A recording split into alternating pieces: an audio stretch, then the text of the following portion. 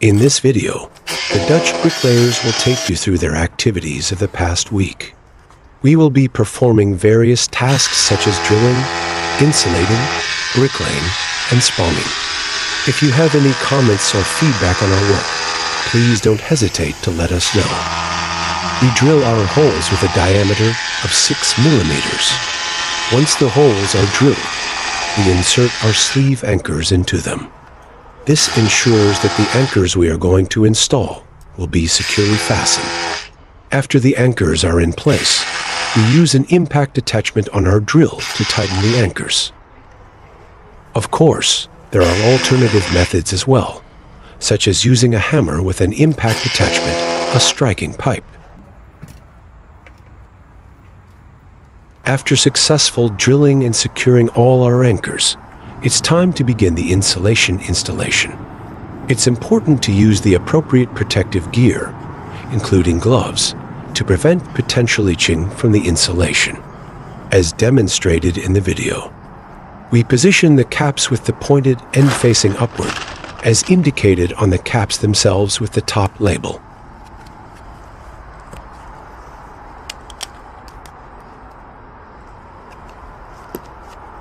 Dutch masons, often referred to as metselaars in Dutch, are skilled artisans who specialize in the art of bricklaying and masonry work.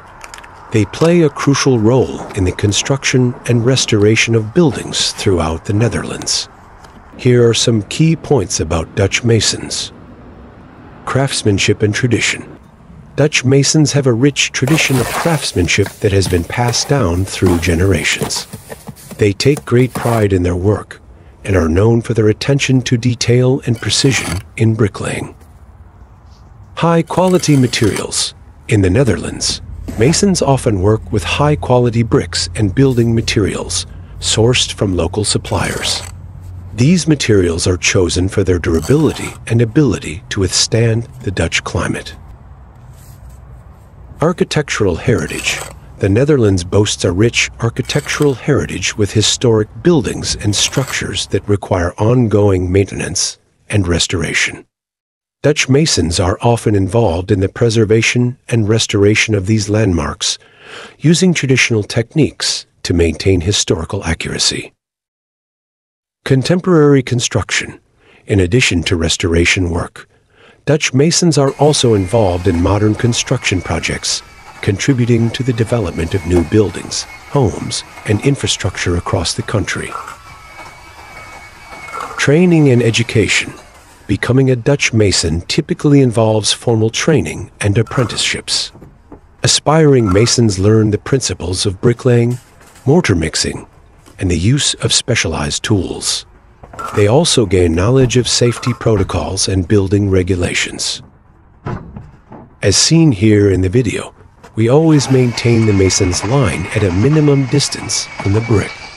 We aim to prevent the brick from touching the line, as this can result in the masonry not being laid flat.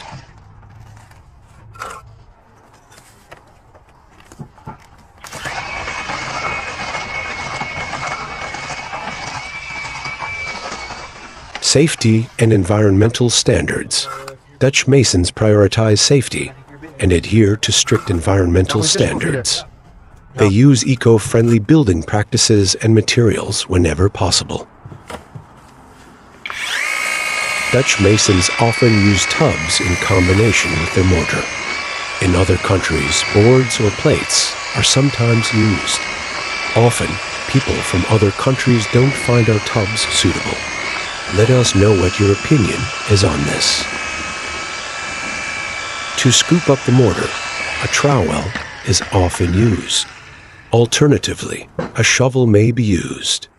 Nowadays, we are increasingly using a cordless mixer, which helps reduce strain on our wrists and makes the work less physically demanding. As we get older, we hope to encounter fewer issues with this approach.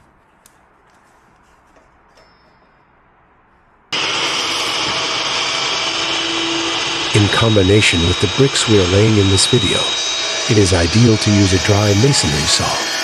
The saw in our video is equipped with a dust extraction system, which immediately removes the dust. This allows us to cut our bricks dry and process them right away. This helps us avoid any potential CO. With a wet saw, it's sometimes not possible to process the bricks immediately. The bricks we are laying in the video are longer than usual, measuring approximately 240 millimeters in length. The most common bricks in the Netherlands have a length of 210 millimeters. Because the bricks we are currently laying are longer and the headers of the bricks are only 85 millimeters, we cannot use the headers as they are. We need to cut them to a size of 115 millimeters to maintain our stretcher bond pattern.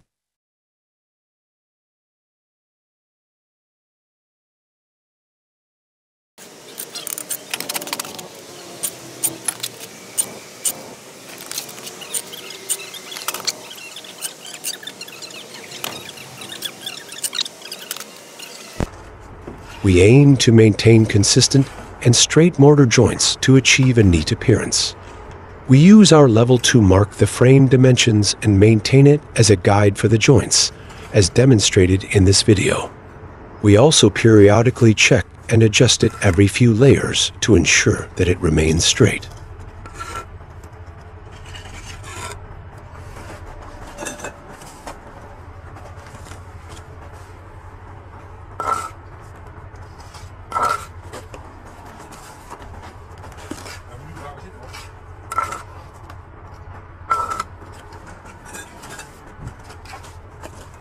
In this project, we are constructing a new section adjoining an existing one. Additionally, a portion of the existing masonry was removed in advance to make way for new masonry. As a result, certain older elements remain in place, such as older anchors and insulation. Contractor choice.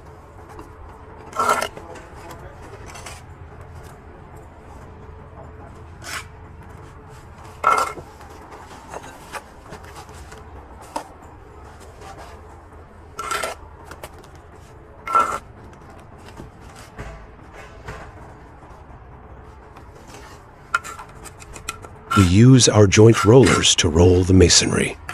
The architect has opted to keep the mortar joints as shallow as possible. This decision was made because the existing building also has shallow joints. The choice of bricks in combination with the shallow mortar joints may not be ideal. Nevertheless, we are making every effort to achieve the best possible result under these circumstances. After the bricklaying and joint rolling, we use a sponge on this type of brick to achieve the best possible finish. These bricks are highly prone to staining, which is why this step is crucial. Before sponging, we always make sure to change the water. Do you ever use a sponge after bricklaying? Please let us know your thoughts on our work. We greatly appreciate your feedback. Thank you for watching. And please don't forget to subscribe.